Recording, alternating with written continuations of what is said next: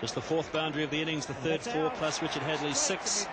Bruce Blair departs for 3. Simplest of all catches, a little chip away, and once again Reid amongst the wickets. Well, that's the final nail in New Zealand's coffin, surely. And the Erg McSweeney's 3. Gillespie knew in Chatfield to come, and Bruce Blair, who had looked so good during his previous knocks during this World Series Cup, holding out in rather meek fashion with a very simple catch in there to Jeff Marsh at mid-on. And Bruce Blair out for 3. Bruce Reid has another wicket, and New Zealand hopelessly placed now in the 40th over.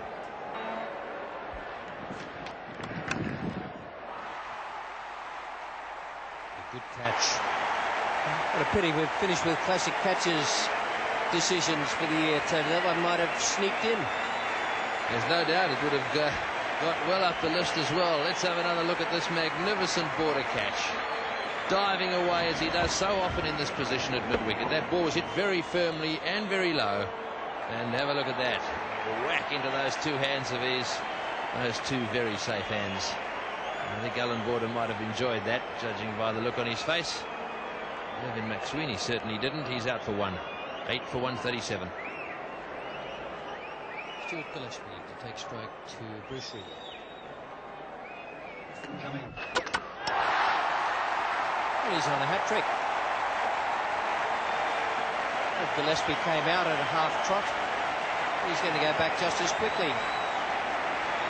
Bruce Reid has bowled pretty well this evening. Moved the ball away from the right-handers. He's been cutting it back to Hadley, and that one has just banged against the stump. Yes, it's moved away off the seam and hit the off-stump straight back. What a beautiful ball that was. And if you come in at number 10, it's pretty difficult to get an edge on those.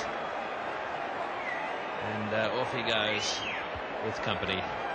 Out for a duck. So Stuart Gillespie on his way, bowled by Reid, 9 for 137. They've cleaned up New Zealand here this evening with a wonderful performance with the ball. And on the scoreboard, the Australians just noticing there, congratulations to Bruce Reid on a hat-trick. A couple of them just looking back there and congratulating him. I'm sure that none of them fully realised that he took it, certainly snuck under our guard, and he looks up at the scoreboard there, and as Bill Laurie said, what an about turn by the Australians. A 206-run defeat over in Adelaide, and certainly a comprehensive victory here